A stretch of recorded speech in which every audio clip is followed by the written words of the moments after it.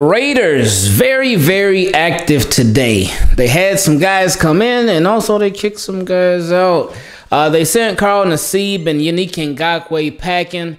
Yannick Ngakoue got traded to the Colts for the cornerback. I believe it was Rock Ya-Sin. He probably got one of the best names in the NFL. And then they brought in Chandler Jones. Chandler Jones, a 3-year deal worth $17 million per year. So he will team up with Max Crosby, who also just recently got a big deal. And those will be their premier pass rusher. So that's a nice 1-2 punch. I'm a Ravens fan. Trust me, I know, especially about Crosby and about how Yannick Ngakoue was last year. But anyway, they also brought in a very familiar face. Week 1 last year, Monday Night Football, Allegiant Stadium. The Raiders took on the Ravens. Now, the Ravens, they had their fair share of injuries last year to pretty much every single position on the roster. And one of their best cornerbacks, maybe their best cornerback, Marcus Peters, he was out. So that thrust Anthony Averett into the starting spot. So his very first game as a starter, it was against the Raiders. Now, he's had a lot of playing time off and on throughout the years, and he's even started a few games. But coming out opening day on a starter, that's just different as a starter. That's a whole different vibe.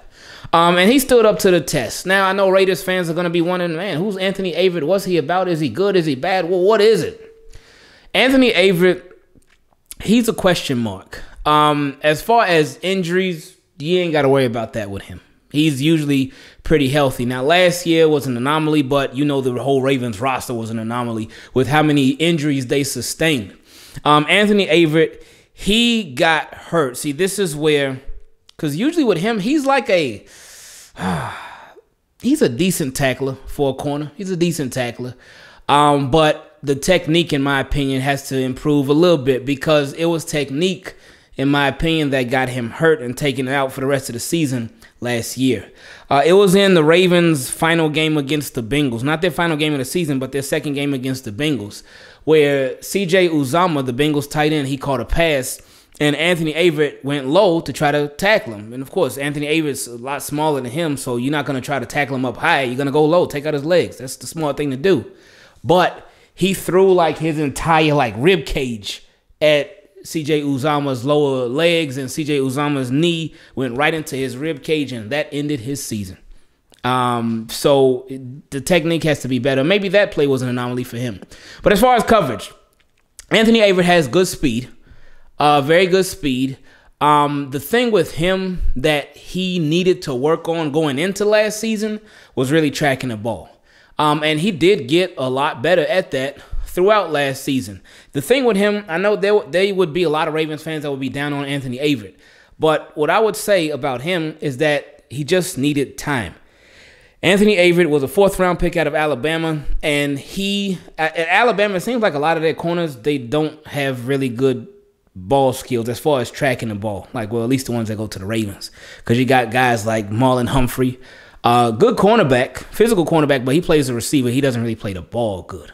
Anthony Averett, same way, he plays a receiver, but he doesn't really track the ball good.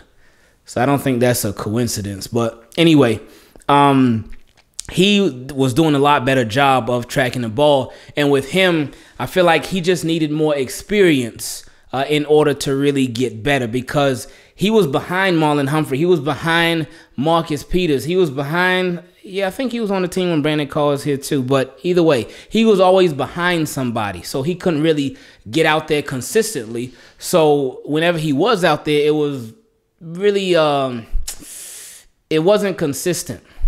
But now he's had pretty much a full season to be out there.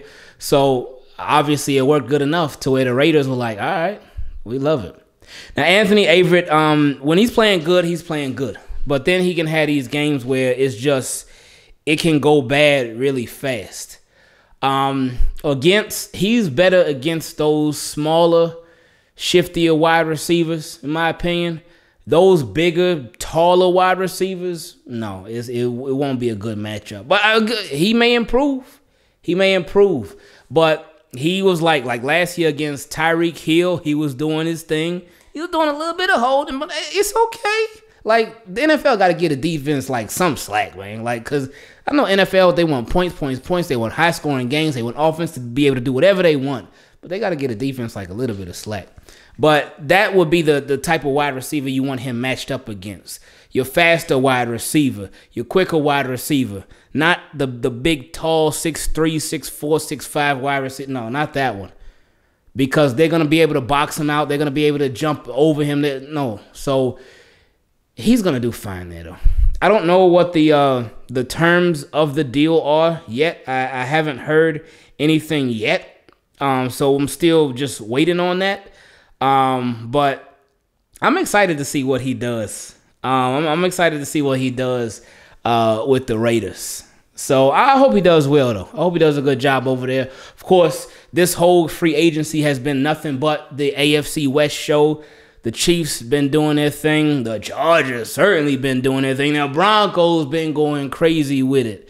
And the Raiders, they've been making a lot of moves, too. So this has been, and this is the first official day. Of course, the tampering period, which they need to get rid of, started on Monday. But this has been crazy. And then there have been trades even before then. So it's going to be a fun 2022. It's going to be a fun football season. And this is literally only the beginning.